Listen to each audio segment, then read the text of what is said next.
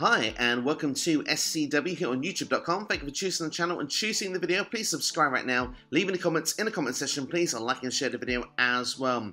Well, Friday, the 1st of April in the Curtis Caldwell Centre is ROH's return, Supercard of Honor 2022. Going to give my predictions for the show for now on this video. At the time of recording, there are 5 matches announced, so let's go quickly through those so you know what's going to be coming up. We've got the Briscoes going against FTR for the ROH World Tag Team Championships. We've got Jay Lethal against Lee Moriaty. We have Zayne against Swerve Strickland. We have the Ring of Honor Pure Rules Championship of Josh Woods against Wheeler Yuta. And last but not least, we've got the main event, the Undisputed ROH World Championship match of Jonathan Gresham against Bandido. At the time of recording, there currently isn't an ROH Women's World Championship match. I'm sure that will change between now and, of course, April 1st. And if that is announced, I will do a quick upload of that match announcement and a quick prediction for you as well. So let's kick things off then by talking about them boys against the top guys. This should be a lot of fun. Of course, this is a dream match, technically, if you want as well.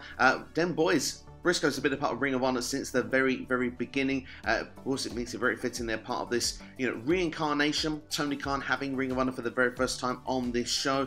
But they're going against FTR, a team that confronted them at Final Battle at the end of last year. So it's good to see these teams mixing up. But there is a bit of suggestion that the Briscoes aren't going to be signed by Tony Khan to AEW or Ring of Honor. So for me, looking at this, even though this should be a lot of fun as a tag team match to see, I can see FTR adding another company's championship to their repertoire. The former WWE, AEW, AAA tag team champions. I expect them to become the brand new Ring of Honor World Tag Team Champions. Next, let's talk about Jay Lethal against Lee Moriaty. Of course, Jay Lethal is arguably the face of Ring of Honor for many years. He was the loyal guy to this company, been a multi-time world champion, and he's against a young upstart here in Lee Moriaty. A great opportunity for him to get over in this match, and what better way to get over than pick up a big victory. Of course, Lee Moriaty has been also teased as a potential name that could be a big deal in the future of All Elite Wrestling. Why not make him one of the faces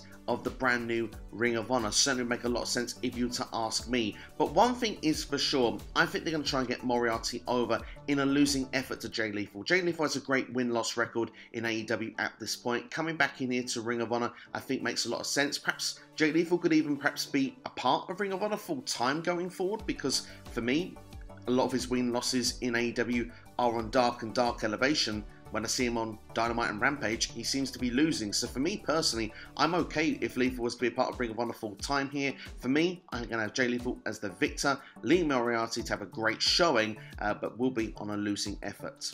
Same could be the same for the next match, actually, with Zayne against Swerve Strickland. I mean, Strickland did lose this past week on Rampage to Ricky Starks, so, well, he's not going to be undefeated going into this under the AEW banner, but certainly I could see Swerve picking up the victory, and Zayne, for me, is an unbelievable talent. I actually wouldn't mind seeing him win the match, but I do think Swerve Strickland will be the one picking up the W, and I do see both Zayne and Strickland having great futures going forward. I hope Zayne is going to be part of Ring of Honor, and certainly Swerve will probably be doing his thing, Swerve's house, in AEW more often than Ring of Honor, if I had to predict at this stage.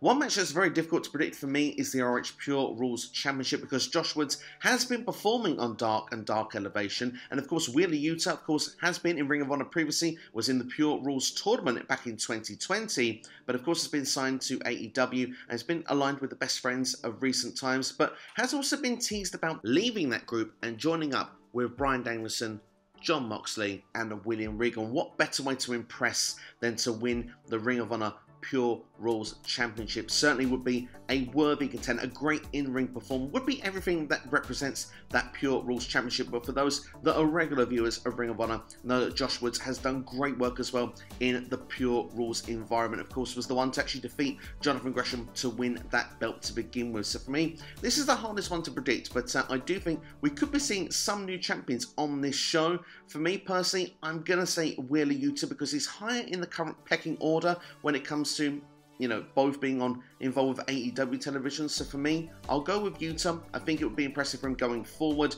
and I think they could play more into that storyline with Danielson, Moxley, and with the Best Friends, because I'm have a little bit of suspect that we could see Bryan Danielson, Jon Moxley, and William Regal actually show up on this show. I wouldn't be surprised if that was to happen as well. Perhaps if he was to win the championship, it could even be a great spot to invite him into that group. Last but not least, then, let's talk about the Undisputed ROH World Championship. We've got Jonathan Gresham against Bandido. Bandido was the world champion, but of course, he was out of Final Battle due to COVID, was meant to take on Jonathan Gresham. Gresham then won the interim ROH World Championship. He won that in a match there against Jay Lethal, and has since been defending it, going around multiple different promotions, including Impact Wrestling. For me, it's been a lot of fun to watch, but Bandido is back here, so let's see. We're going to get this match. I think it's going to be a really fun match to watch, these two going against one another. To give a prediction for you, for me, it's got to be the main man, Jonathan Gresham, to pick up the W. I can see Bandido potentially being in AEW. I want to see him aligned with Andrade El Idolo. I think that'd be a much better fit. All the other teams, Butcher and Blade and Private Party, are letting him down at this point, so I think Bandido should be aligned with Andrade. It's just a personal preference, but to give a prediction anyway, I think Jonathan Gresham will walk away with a victory and will walk away the Undisputed ROH World Champion. But that's my predictions for the show anyway. Let me know what you think in the comments below. I look forward to interacting with you. I'm actually considering doing as well how I would book this show, because I've got a couple of fantasy booking ideas that I'd like to see play out. So if you'd like to see that, then of course let me know in the comments below as well, and I'll drop that video on Tuesday if it's something that you're interested in. But thanks for watching anyway. Make sure to check out other videos on the channel right now, including these ones on the side of your screen. Enjoy Supercard of Honor. It's going to be interesting to see the direction of Ring of Honor going forward now that Tony Khan has got the pencil and is leading the company. We're very interested to see what will happen. Will we see some regular faces turning back up? Will they be sticking around, or will they be leaving? Will we get a new wave for Ring of Honor going forward? Perhaps people from Dark Innovation, or perhaps even more regular faces that we're used to seeing on AEW Dynamite and Rampage making appearances. It's going to be very, very interesting to see, and a show I'm looking forward to. But that's all from me anyway. Thank you for watching. Have yourselves a good one. I'll see you next time here on SCW. All the best.